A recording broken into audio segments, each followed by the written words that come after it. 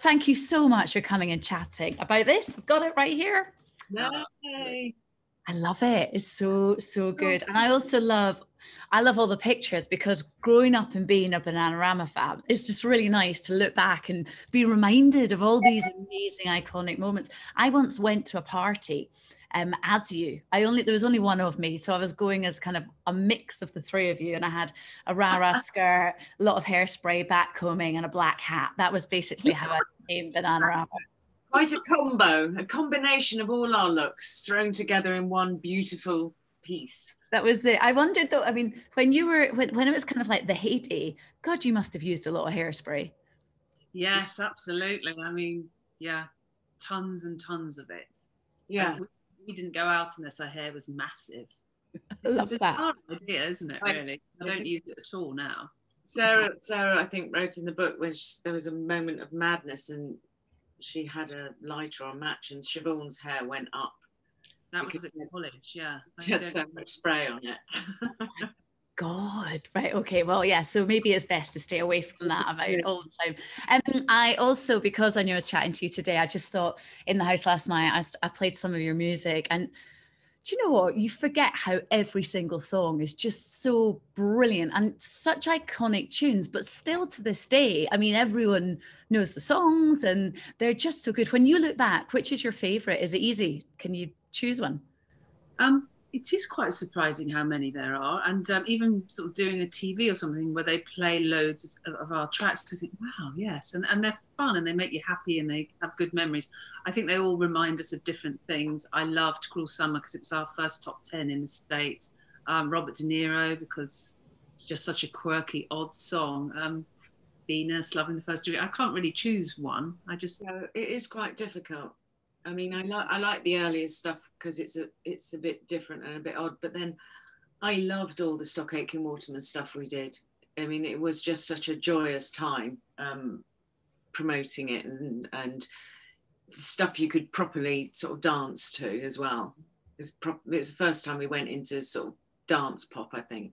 But you were one of the early Stock Aitken Waterman signings as well, before all the Kylies and Jasons and all that. It was you guys. And is it true that they didn't want you to do Venus? Yes. They had very little success at that point. So we had success. So we co-wrote with them. I think that was the sort of difference between the acts that followed. But we suggested Venus because we rehearsed it right back in the day. And they were like, oh, no, that's not going to work. And the record company said, no, I don't think that'll work. And then we, insisted on it. And it obviously did work because it was our first #1 in the States as well. Yeah, I know. Yeah, that showed them. Yeah. And they also said, oh, well, you can't put guitars on a pop record. And it's like, why not? So, yeah, I mean, we did try and get our way and did get our way most of the time. Yeah. I loved it. And if you think back, am I right in saying it's almost 40 years you've been as a band together? Because you've been friends for longer than that. Yeah. Yeah. So is this is one of those rare occasions where it's a band that's made up ultimately of friends, as opposed to you've become friends because you've worked together? Yes, I mean, it wasn't a manufactured band, so I guess, everything was seemed, if I use the word we don't like using, organic. It was very, we went to clubs, we were friends, and then we put the group together and started writing songs. And yes, it was not in any way manufactured. So that's kind of the difference, really. Yeah. So nowadays then, do you still hang out when you're not working as Bananarama, or does work bring you together more? Or are your kids, do they know each other? Are they friends? Yes. Yeah. Really good friends. Obviously it's different because Keren lives in Cornwall, I live in London, so we don't see as much of each other. But when we're together, it's just, we're best friends. Yeah. That's so good. I mind you, this year nobody's seen each other. This is as close as anyone's really got anyway. So well, we have been in a bubble throughout. She's really in a bubble with my family. I'm in a bubble with Sarah's lot because working on the book and stuff, and I will be arriving at Sarah's today in my bubble.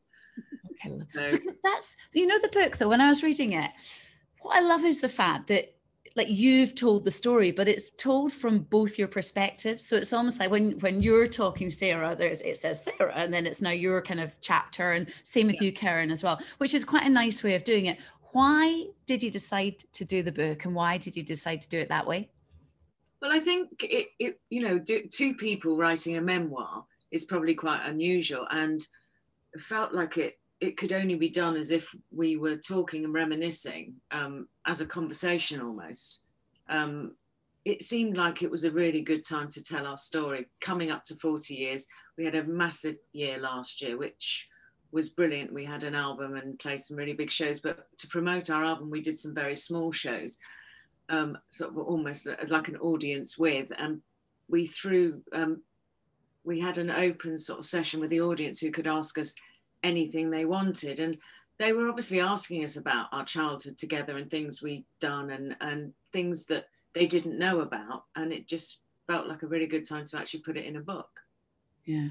It's a story. It is quite a story, I think, from sort of our beginnings and sort of early sort of London years where we lived in the most appalling places but had the time of our lives. I know there's some brilliant stuff in there. I mean, so when people do buy this book, you will get your full journey, and it is great. But also, if you want to have, you know, a little bit of the showbiz gossip, you've also got little stories there with George Michael, haven't you? Because George Michael on Smooth, he's one of the most popular artists, because you did spend a lot of time with him as well. Yes, we met him in the very late 80s, 90. And became really, really good friends. He lived just up the road from me, so we would have lunch and dinner and play all these different games and go on holidays with him. And to be honest, it was really hard to condense the George Michael chapter down to like, oh, we went here, we went there. But we just did, you know, we were good friends. So, you know, we spent so much time together. Yeah, he's really missed. Yeah, I hope it gives a flavour of sort of what he meant to us and the relationship we had. Yeah. No, absolutely. Gosh, yeah, I can imagine there'd be so much to tell and to pick out from over the years, though. Yeah. So it'd be hard to choose what's in there. In the book, I haven't read all of it yet. Do you mention when you meet Robert De Niro? Yes. Yes. Of course you do. Well, that had to go in, didn't it? I mean, it's amazing. You write a song, Robert De Niro's waiting, and then you met him. It wasn't the other way around. It wasn't like you were inspired after meeting him at all. Keren and I loved his films, and we were always watching them. So I had a bit of a crush on him, really. And he just happened to be filming in London at the time. And I guess the PRs got together and said, oh, look, this band have written a song about you. And he called us up in our council flat and asked us out for a drink. Of course, my boyfriend came rushing in and said, oh, Bob De Niro's on the phone. And we were didn't be ridiculous. But eventually we went to the phone and ended up going out for a drink. So, yeah, it was really, no, that was surreal. It was just bizarre sitting in a club, you know, with Robert De Niro. Very odd. So hang on, and what would you chat about? Because I've interviewed him a few times and he's not the chattiest man in the world. Have you? That's exciting. We have no connection. I have no idea what we talked about. No, and that is strange because none of us can remember what was said. I know it's a long time ago, but we can't remember. It's quite funny though. It's quite a surreal moment though, isn't it, when you kind of hang out with someone like that as well. And when you look back at all the songs and everything that's been released, there are some standout moments. And one of those for me, obviously we're coming up to Christmas, was the fact that you were the only girls that performed with Band Aid as well. Yeah, us and Jodie Watley. And then a sea of blokes. And then, but you came back as well for Band Aid 2 when it came out as well. Did you sing the same lines? I think we just sang the chorus again. No, I don't. I think we sang, if I remember rightly, we sang a line in harmony with, I think, Nick Kamen. Oh, yes. Yes. Do you know what? That's only just come to me. Wow. I must have a listen. Yeah, I'm sure we did. I think he sang with us. So we did get a line. Yeah. Well, it was good that you're there representing the girls, because I imagine throughout your career, being a girl band in the 80s and 90s, especially in the 80s, a girl band with opinions probably stood out and was probably quite a lot to deal with for, you know, a lot of blokes who weren't used to that. What was it like for girl bands back then?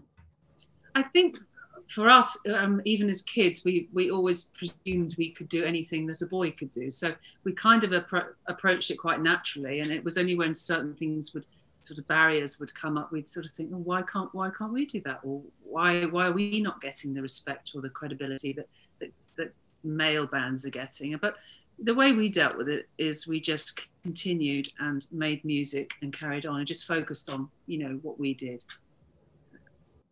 Yeah, no, I completely get it. It makes sense. And it's brilliant that you did do that, because that's what I teach my daughter to be like that now. And don't think you can't do something. It's just because very much, I imagine that most of the people working behind the scenes, I imagine a lot of them at the top were men as well back then too. Yeah, I think we were quite lucky in our record company because they were very supportive. I think they signed us as a novelty act and it worked. So they let us kind of get on with it, and they never tried to make us look a certain way or be a certain way or produce a certain type of music, because it was working. So we were given sort of independence from them. I think it was in maybe other areas of the business, which was a struggle. But I still think, I think things have changed hugely, but there are a lot of businesses that are still a real boys' club. And I still think it's harder for women to fight to get to the top. And I think when people are being hired, they would take into account, oh, well, we won't hire her because she might want to have to leave and have a baby, or, all these things come up, I think, and go against men hiring women, or, women being able to get to the same position. Yeah. Likewise with music in general. I mean, when you started out, when you were releasing singles, obviously you did phenomenally well. How do you think Bananarama would fare in the music industry now? Because it obviously is a very different place. I think it's different now for the fact that in our day, when you released a single, if it sold loads. And I think it's probably much harder for record companies to make money from record sales these days. So they probably want a lot more control over the artists and every aspect of it in order to see their investments pay off, maybe.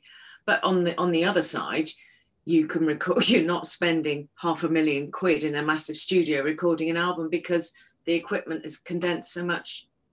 Yeah, which is why last year we decided to self-fund an album, and then we got a hit, and it was great. We just did it in our friend's house, his studio. And when you consider how much we used to spend in the 80s on an album, it was a fraction of the price. So in that way, it's great. It's moved on. Yeah, absolutely. And what are your plans moving forward, like next year? Everyone had plans this year that's been pushed back to 2021. Have you got plans for 2021 now? Yes, I mean, most of the shows that we were doing, the festivals and things that were cancelled this year have been rebooked for next year, but it's difficult to say even if next year they'll happen. So obviously we've got our 40th anniversary coming up in 2022, and so we'll be looking at plans for that. Will there be anything maybe with Siobhan as well for that? I'm not sure, because, we did a one-off thing in 2017, and she left in 1988, so it really is mine and Keren's celebration of 40 years, but we don't know. I know, that's the thing, you guys have been a duo for so long. Yeah. And actually it's almost like Bananarama is a duo now, because I mean that's what it has been for the majority of the time. Yes, I mean that's it was quite strange doing the reunion tour, because I'm so used to just having Keren the other side of me, and obviously it wasn't strange for Siobhan because she'd only ever known Bananarama as a trio, but for us the majority of time has been as a duo now. But we were happy to celebrate both things, and we had a great time with her back in the day, and we certainly enjoyed the reunion tour. It was hilarious. Yeah.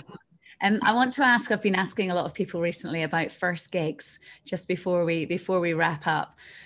Do you remember the first time you got on stage as Bananarama, and where it was, how it felt? Were you nervous, or did you make mistakes? I'm trying to think if we were actually called Bananarama at this point, but we got on stage with a group called the Monochrome Set, and we supported Iggy Pop at the Rainbow in Finsbury Park. Were we Bananarama then, Kez? It was the tea set. Yeah, but were we Bananarama at that point? I think we might have been. I think we might have just started. I think the first gigs we did under the name Bananarama were at the WAG Club. Yes. We're at the WAG Club, where we used to get up and we had our first demo backing track on a cassette. That's how long ago it was.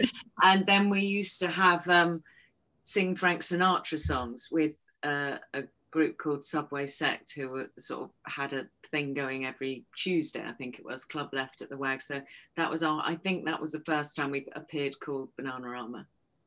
We loved the WAG Club. It was the go-to place in the 80s. It was just amazing. And then looking back as well, what would you say is the biggest, most exciting gig that you ever performed? There must be one that you go, that was the best gig that we've done. If I'm perfectly honest, I loved doing the audience with last year. It was just, I think it's because it was all our music throughout the 90s and 2000s that Keren and I had done, and we'd never really performed stuff from different albums and then performed, you know, in stereo, the album from last year. I just loved it. I really did. Well, I think because it was they were smaller venues, and we had a Q&A session, which was just hilarious with the audience. And yeah, we picked songs that we wanted to perform. I mean, we did some, you know, hits as well, but we chose the tracks. So it was fantastic bringing different tracks to life, because obviously when you're doing festivals, people want mostly hits, which we're really happy with, because there's nothing better than, you know, 10, 20,000 people singing along with your music. But yeah, to do different ones, maybe we'll do that for the 40th as well. Yeah, I can't wait to see all what you do for the 40th as well. And also this year, because there's no X Factor on the telly, I'm missing a contestant every now and again popping up singing a Bananarama song. Do you ever see that and go, oh God, what are they doing? No, it's brilliant. Well, hopefully instead they'll dance to us on Strictly or something. Yeah, there we go. Listen, Sara, Keren, thank you so much. It's been lovely chatting. Good luck with the book, really saying something, which is right here. And yeah, I hope it goes really, really well. Thank you, Jenny. Thank you. All right. Bye-bye. Bye.